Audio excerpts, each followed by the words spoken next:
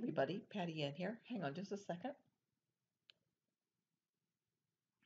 We have a friend named Sue on both our Facebook group, Cricut Design Space with Patty Ann, and on our YouTube channel. And Sue has shown me a really cool font, but she's had a little trouble using it. So let me show you what it is. I got it at dafont.com, and it's called Hopia. So if you're on dafont.com and you come to Hopia, you come over here to the download button and download it. And then I usually go to Save As. And I'm going to save it on my desktop. I'm going to call it Hopia 2 because I already have one. And save. And then I'm going to open the folder. And now here's the folder, Hopia 2. You can see it down here at the bottom. It's a zipped file. You can tell that because there's a zipper on it. So I am going to, I'm going to double click on it. And then I have to come up here to where it says Extract All. Click on that. And it's going to ask me for a destination, and I'm just going to leave it as it is and say Extract. And it's going to put a bunch of stuff in this Hopia 2 folder. So here we are. The only one that I really care about is this one right here. If you look at the type, you see it says Title, Hopia, Company. It tells the company.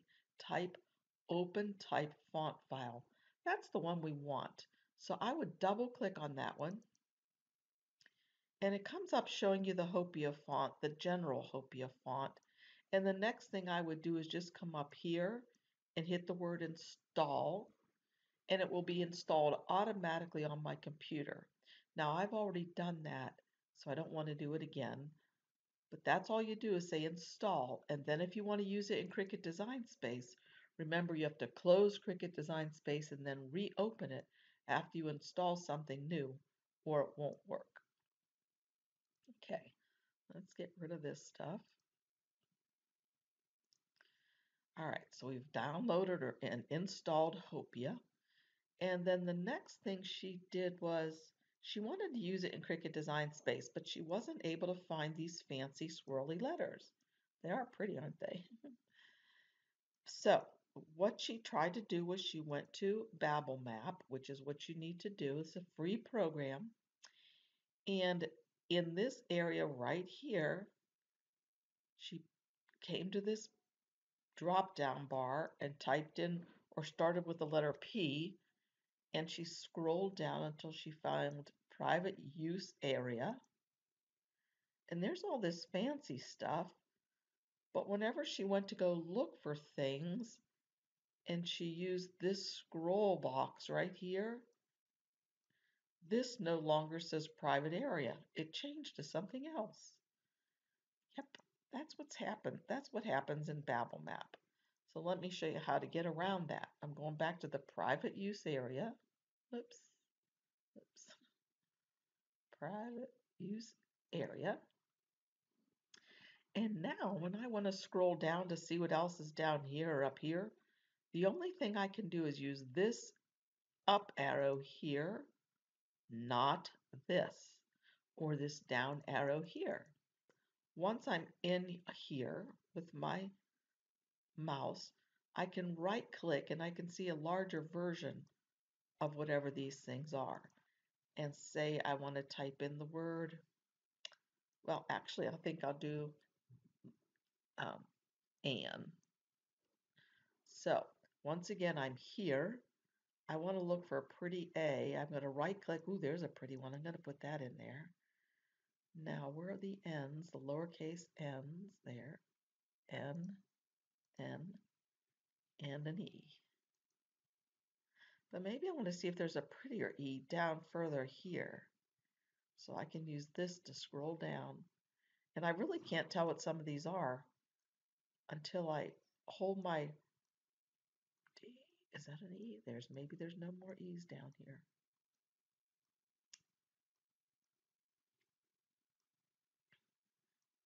That may be it. So remember, the takeaway from this little tiny lesson today is this. When you're in Babel Map and you need to be in the private use area, do not use this box ever, ever, ever to scroll. Use this arrow key or this arrow key. Do not use this box. Mouse over this, mouse over that. Watch the private use area when I use these things and move. Nothing happens. Watch this private use area when I use the box to scroll. It's not even in private use area anymore. And then when I go back to private use area like this, it's kooky. I don't know. It's gone. So again, type in private use area and just use this arrow up here to scroll or this one down here to scroll. Oh, and once you get these things down here that you want, all you have to do is come over here to copy, and I can minimize this now and come to Cricut Design Space. Let's say I have this Santa's Workshop, whatever that is, and I paste this in. Okay, it's not coming in at all. It doesn't even recognize those letters. So what you need to make sure you do when you come into Cricut Design Space, make sure you have the text that you're using selected. Here's Hopia. And then when you right click in here and paste, the letters are going to come in as you wanted them. I'm not sure what I did there. I'm going to ungroup and get rid of that guy because I don't know how that happened. So anyway, here they are. And what's nice about these letters is how thick they are, because they would be really nice ones to cut out of vinyl. Now you'll have to be discerning about which ones you use because, you know, maybe that's a little too much curly right there. Okay, I have all the letters touching because I want them touching because I'm going to weld them like we had learned about yesterday. Remember, if we just go to make it like it is now, the letters won't stay where we want them to stay. And we have heard something about how you can grab them all and you can attach them, but that still has them cutting as individual letters. I want to weld them with my blowtorch like the welder does. I want to weld that A to the N, to the other N, and to the E so that they can never be taken apart again. They're going to be one solid piece. So I'm going to come down to the weld tool, click on it, and then I'm going to go to make it. And you're going to see how beautifully these would all be welded together into one piece. If I was using vinyl, it would be especially perfect because it would be one whole word out of vinyl, not individual letters. They're all connected with no cut spaces in between. So that's it. Basically, I was trying to show you how to use Babel Map.